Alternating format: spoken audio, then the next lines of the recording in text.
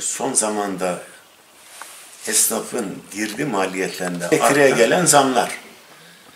Tabii ki bu esnafın belini büküyor mu? Büküyor. Ne oluyor? Kazancından bunu süspanse etmiş oluyor. Devlet aslında bir sürü yerde süspansiyon uyguluyor. Ticarethanelere de, esnafa da bir süspansiyon uygularsaydı fiyat artışları kısmen de olsa önüne geçilmiş olur. Yani bu devlet politikası. Uygulasa uygulayabilir mi? Çok rahatlıkla uygulayabilir. Çünkü Türkiye'de bir sürü dış piyasada iş yapanlara, ihracatçılara, işte gemicilere falan süspansiyonlar uygulanıyor.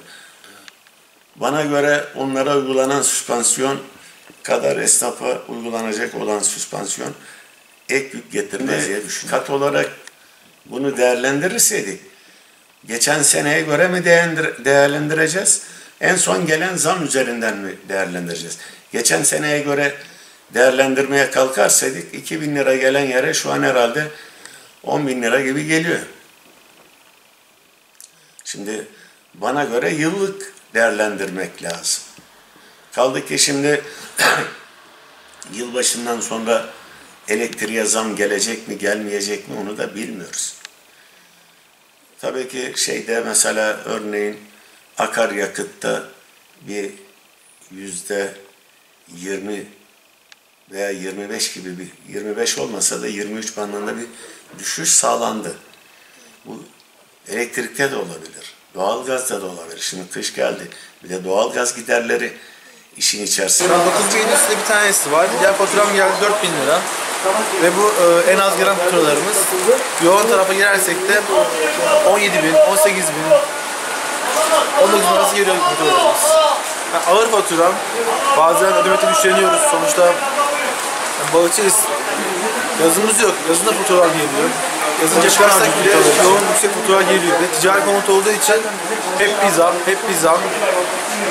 Şimdi Aralık ayında zam gelmeyecek. Ocak ayında bir zam karşı karşıyayız. %50 onu da öngörüyoruz. %50 aşağı zam yapmayacaklar. 14.000 lira Ocak bize 20.000 lira. Zaten dışarının hali durumu demesek daha kötü. Hemen faiz, yüksek fatura, diğer faturaya yansıyor. Elektriği kapatıyorlar, suyu kapatıyorlar. Bunlar hep bir zarar yani. Buzhanem çalışıyor, elektrik kapandı, balık iptal. Su olmasa balığın canı su, balık kuracak. Balığı muhafaza edemeyeceğiz. Işıklarımız var, balık tutamayacağız. Bunlarla da karşı karşıyayız. Yani karşı karşıya kalmamak için de mecbur ödemek zorunda kalıyoruz.